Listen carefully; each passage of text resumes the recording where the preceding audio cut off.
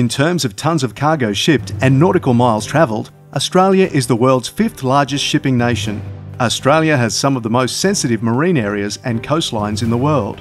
To assist the shipping industry make safe and efficient passages around the Australian coastline, the Australian Maritime Safety Authority, or AMSA, provides a Marine Aids to Navigation Network, or ATON. The ATON are used as a key navigational tool by mariners.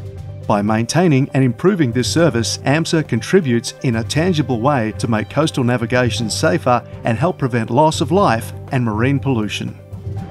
AMSA currently has an ATON maintenance program, which is implemented through an external contractor who provides all of AMSA's ATON and site maintenance, as well as fault and failure response services.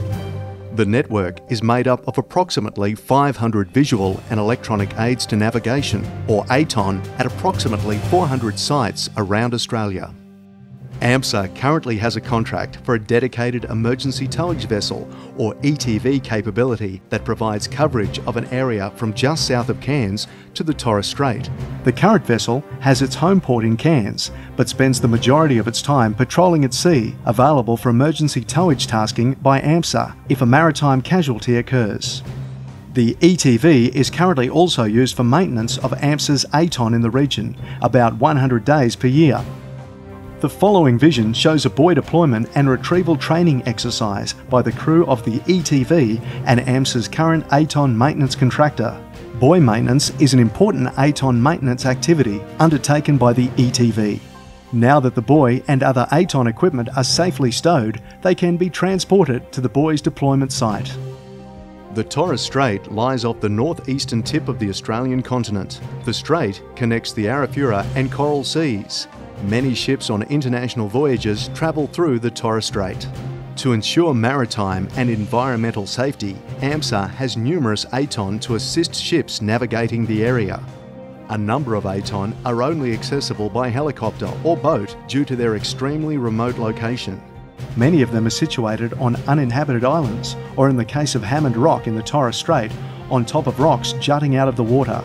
Strong tidal streams, thunderstorms and occasional cyclonic activity are experienced in this area. Established in 1901, the Cape Byron Lighthouse, located in Byron Bay, is the most easterly lighthouse in Australia and is still one of the country's most powerful lighthouses. The lighthouse is not only an important ATON for shipping, but it is an excellent example of a heritage site which needs to be maintained regularly. The lens and light source of the lighthouse sit in a mercury bath that provides a near frictionless bearing for rotating the large lens arrangement. Much of the equipment the lighthouse used when it was a manned station is now kept in the museum in the lower part of the lighthouse building. All the equipment is now redundant due to modern automated systems. However, it is still on display for tourists and enthusiasts to view. This video gives an overview of AMSA's Aids to Navigation network and the remote nature and access challenges associated with many of the sites. It also outlines some of the responsibilities and tasks that the ATON maintenance contractor is required to perform.